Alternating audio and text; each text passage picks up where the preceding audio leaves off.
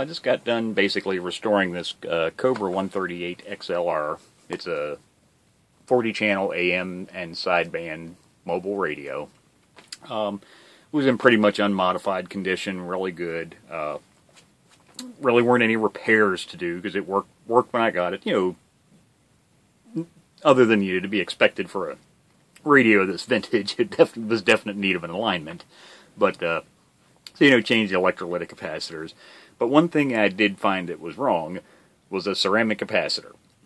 Now, pretty much all radios you're going to find, unless it's tube type, the actual chassis will be at DC ground potential. But pretty much all your solid state stuff, you're going to have DC board ground or circuit ground, and then you're going to have chassis ground. The chassis ground is the radio, the cabinet, the metal bracket that goes around the outside, and then your DC ground is going to be just that. It's going to be the usually what you'll see is the largest traces on the bottom side of your circuit board. That's going to be the DC ground. But they're not connected to the actual chassis ground. The only place they're coupled are through little ceramic capacitors. They're bypass caps. So you'll see a couple of these usually, tacked between the chassis. Like on this radio, they have little metal tabs, little solder tabs that stick off of the actual aluminum horseshoe bracket there. And it just solders between that and then the DC chassis or board ground. But one thing I happened to notice, because I actually had to fold this one up to get to a component that was on the underside of it, and when I did, yeah, it's seen better days. It looked like it exploded. But the interesting thing is, it still tests fine, at least for capacitance-wise. As far as the value goes, it still tests okay. So we'll take a capacitor tester here. I've had this little meter for years. I love this thing. Works great. It's very accurate. It's almost all digital electronics. I think he still makes this. Probably might have a newer version. Don't pay any attention to this board that's on here. This is I just leave this on here full time. I use this for testing varactor diodes. So I hook up my power supply, and I have a little socket here that I can just plug a varactor diode in. But that way I can test the capacitance. I can, with an external power supply attached to these terminals, I can measure the capacitance of those varactor diodes. But so like I say, it's not actually attached right now to anything. I mean, it's attached across here, but there's no actual connections to anything until you actually put a diode in there. So in any case, we'll hit the capacitance here and get a good one, because I changed the other one. It still looks fine, and these are 104s, so that's a 0.1 microfarad. And if we install this one, we can see it reads 0.102. There's a little bit of variation you're going to get from the wire leads here, but somewhere around there. So it's 0.1. It's measuring fine. And then we'll take this one that has a hole blown in the side of it. And it actually, if you look really close, it actually looks like it blew a hole through the disc, the actual disc material itself. It just didn't come out the other side. And look at that, 0.09. That's pretty damn close to 0.1 microfarad. So, as far as capacitance goes, it's actually still fine. So, I'm not sure what happened inside the radio to cause that. Could have just been a bad capacitor. Anything's possible. But another thing I wanted to do was, I just want to hook this up to a power supply. Now, I can't find a rating. The schematics usually never listed, but even the parts diagram doesn't tell you a voltage rating. But I'm assuming these are probably 50 volt. That's a pretty standard rating they'll use for these things. So just out of curiosity, I want to hook this up to a power supply and pump 50 volts into it and see if I can get any reaction out of it, like maybe sparks or an explosion. I want to do the same thing to the other one. Actually, I'll probably start with the good one. But so what I'm going to be attaching here, that's what these wires here are. We're going to be attached to this power supply right here. I'll turn the current so it's not up the whole way. It's currently at 24 volts, which we definitely don't need that much. Now I got it turned and crank the fine down the whole way. And we'll just see if we can get anything out of one of these things. I'll lay that down there. Try and get it on the camera. I doubt anything's going to happen, but you never know.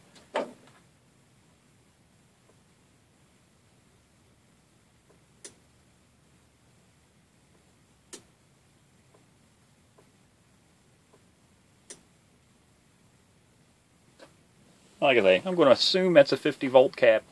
That one seems to be doing fine. It's blocking. Not getting warm. So that one appears to be just fine, doing what you'd expect a ceramic cap to be doing when you hook up DC to it. Absolutely nothing. We'll turn that back down. Now let's hook up this one that's got a hole blown in the side of it. I actually want to see what happens when we apply some DC voltage to that.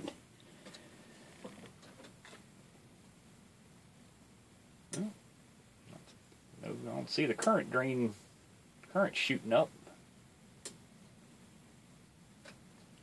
There's 51 volts. It's not getting warm.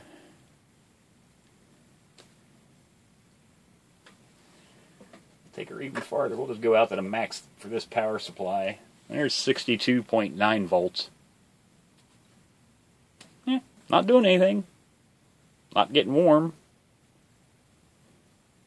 So apparently its failure happened and that was the end of it.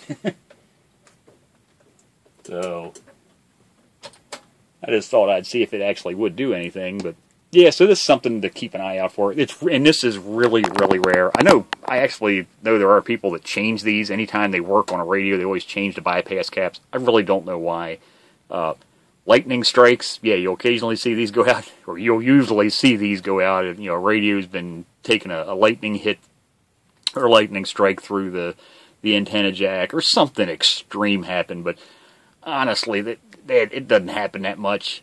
Yeah, something happened to this one, so yeah, definitely changed it. And like I say, I changed its partner in crime. But other than that, the majority, most cases in radios, I'll never change these because it's ceramic caps. They're one of the most reliable components, and usually these actually lead a very easy life. Like I say, they're just a bypass cap between DC board ground and chassis ground, so.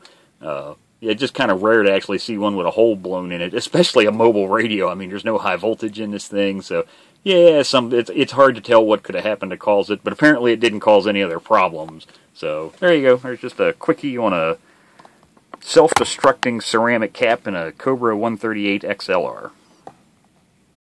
Well, that was pretty non-spectacular, wasn't it? So, damn it, I want to see some sparks.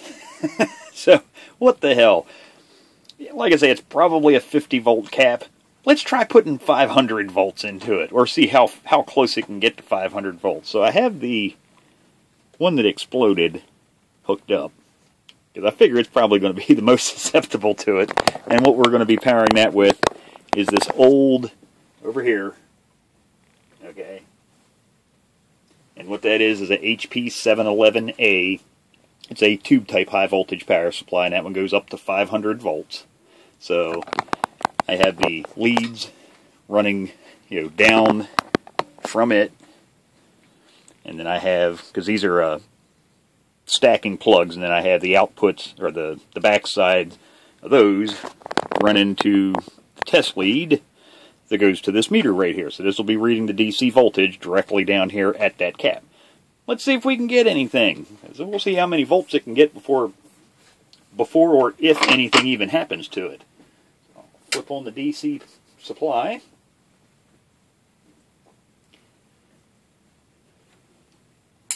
Aha! I saw a spark.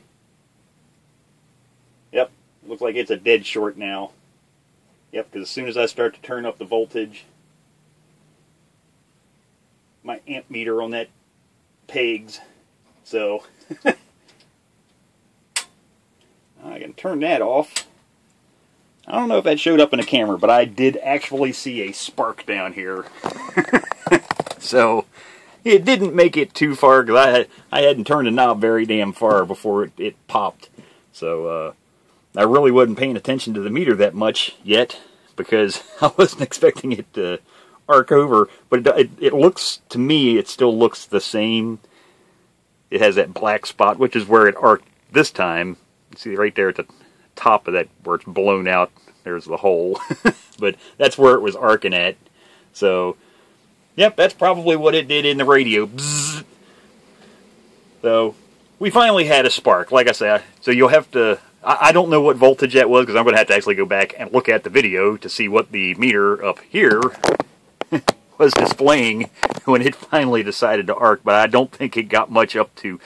It might have been, what, 100 volts, if that, so... But, there you go. So, yeah, it definitely... And, oh, what the hell. Let's see how much it takes to destroy one that is still fine. I'll get that hooked up. Of course, I turned it off.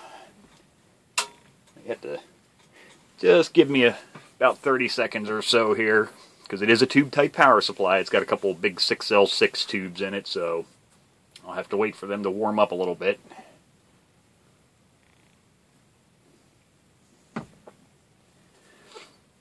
And let's see, meter's still hooked up and turned on. So let's see if we can not only get one to spark, since this one doesn't have a hole in it.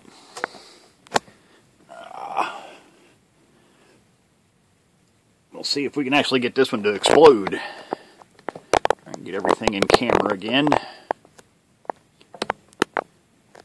Okay, so there we see the meter and the cap in the picture. Okay, power supply is turned on.